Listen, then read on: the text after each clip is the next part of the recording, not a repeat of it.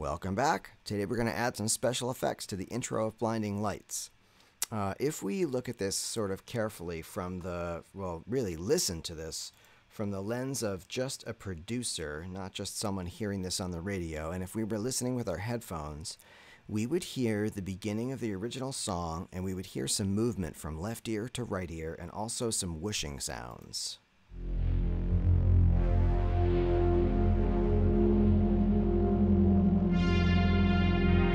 One way to achieve this, but if you were to listen to what we've done so far, this low F pedal tone at the beginning, no whooshing sound, no movement from left to right.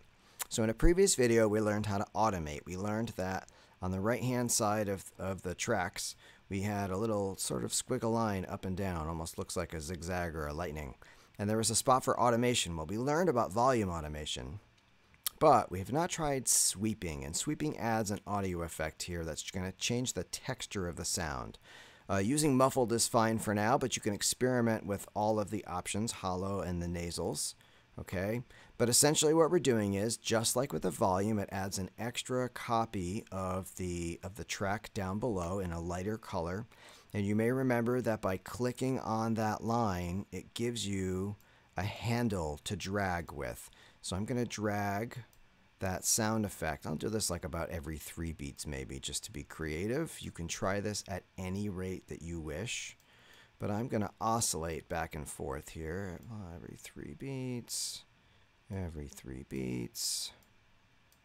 And you're going to be able to hear a slight difference in texture for this note.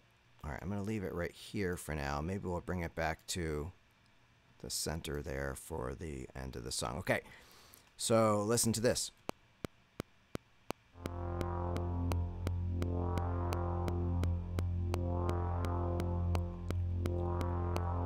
So that's a lot of that sound, and if we were to compare it to the original, you only sort of hear an initial wah sound.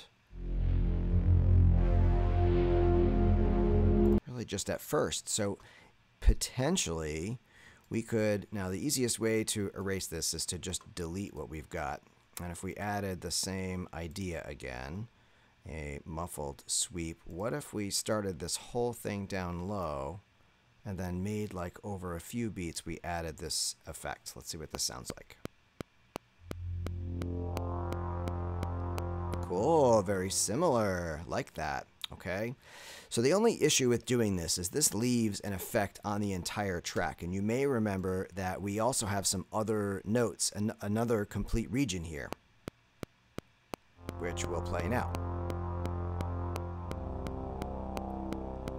Okay, and we may not want that texture on the other notes, so it could be an option. If you like that sound, that sweep sound, you can grab this region and, pardon me, I'm going to bring it into I have to start a new track here. Synth track, that's great, and I'm just going to drag this down. Okay, now I was using the Explorer pad. I may have to go into this instrument and find my Explorer pad. That was under Pads and Explorer pad, just to make the sound the same, and it should be. Let's go back to the beginning here. Oh, I have it muted. There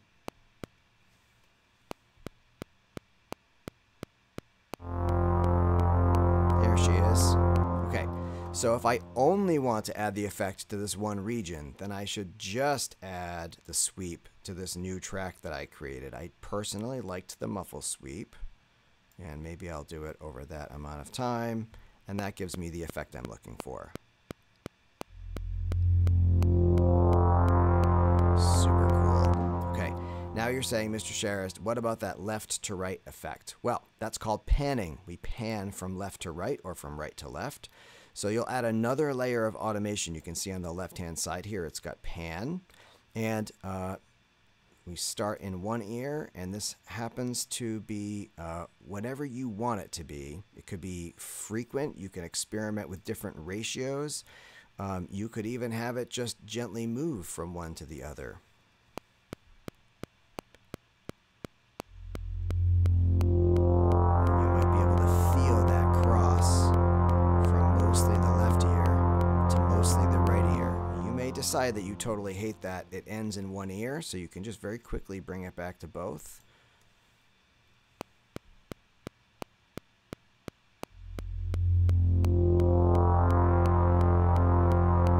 Very similar to the original. And so those are two of your options here for adding automation to have the effects present at the beginning of the track. I'm going to give you one alternative to this, and I'm going to mute these tracks here for a second. An alternative to this would be simply to have an additional sound effect. And so you may have noticed in the synthesizers that when you're choosing voices, there is an effects selection, and there are different effects. This alarms. That bird dive could be a really cool thing. You'll also see hold key for 1 bar sweep, hold key for 8 bar sweep. So it adds that texture, but it's only going to be that texture. We could choose, for example, to use that hold key for 8 bar sweep, and we could record that track and just literally press any key. And I happen to be pressing C right now. And you might hear the piano because I'm hooked up to an external synthesizer. Now, it gives some extra sounds there. And it does last about 8 bars, which is what it said it would last. There we go. Felt like it was a little late to the party there. Personally, I might like to reprogram that. Also, we don't have the sweeping sound from left to right. And again, in automation, that's called pan. So we can start, the top is your left ear. Bring this up to start in the left if you like. And then bring it to the right. You could even bring it back and forth. Left to right to left to right. And then it could even be to center.